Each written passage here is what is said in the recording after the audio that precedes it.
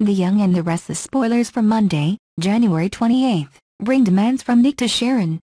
Plus, Arturo begs Mia to let him have happiness with Abby, Victor gives an ultimatum, and Victor F's granddaughter is missing. After Phyllis, Gina Tognini, fretted out Sharon case, to Nick, Joshua Morrow, he asks Sharon for the truth. Nick wants to know every single thing that happened that night even though he already got the story from both Nikki, Melody Thomas Scott, and later Phyllis. Not surprisingly, Sharon is worried. She asks Nick what he plans to do with the information she gives him.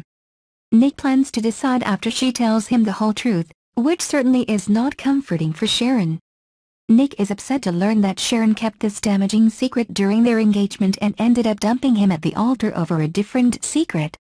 Nick wasn't the only one who did wrong, and Sharon does not own her part in their relationship FS demise, which troubles him.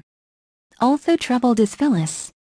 She does not think it FS a good sign that Nick ran to Sharon FS to confront her over all this new knowledge.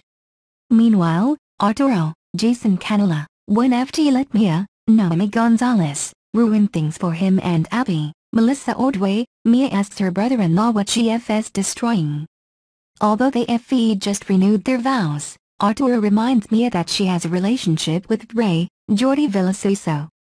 Arturo begs Mia to let him be happy.